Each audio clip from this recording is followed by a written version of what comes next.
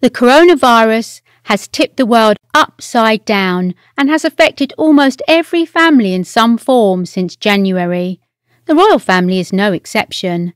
News and exclusive reports state that Prince William, who is the Duke of Cambridge, secretly battled coronavirus in April. Apparently, his diagnosis of the virus came just after his father's, Prince Charles, and around the time of Prime Minister Boris Johnson's diagnosis.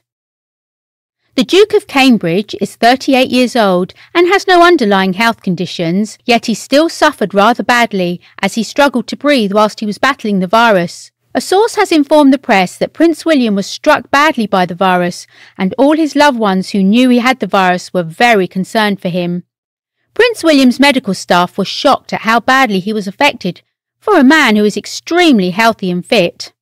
Yet Prince William did not want any worry and wanted to continue business as usual as much as possible. Prince William was looked after by palace doctors and they helped him recover as quickly as possible. Prince William did not tell anyone, and he said he did that because he believed there were important things going on and he didn't want to worry anyone, and he was determined it should be business as usual, and also believed there were more important things going on in the country.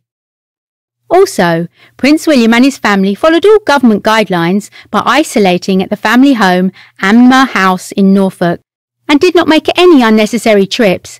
During this period, he carried out 14 telephone and video call engagements during April, so he could continue with royal duties. Whilst Prince William was recovering from coronavirus, he opened Nightingale Hospital, Birmingham, over video call and applauded the NHS for their hard work on the front lines of the virus. Prince William's father, the Prince of Wales, Prince Charles, contacted the virus in early April and had to quarantine away from his wife, the Duchess of Cornwall, and she self-isolated for 14 days, yet tested negative. Luckily, Prince Charles only contacted a mild form of the virus and had a speedy recovery. They were able to reunite a few days before their 15th wedding anniversary. Today, Prince William and his wife, the Duchess of Cambridge, have deeply touched the famous television star Kate Garraway.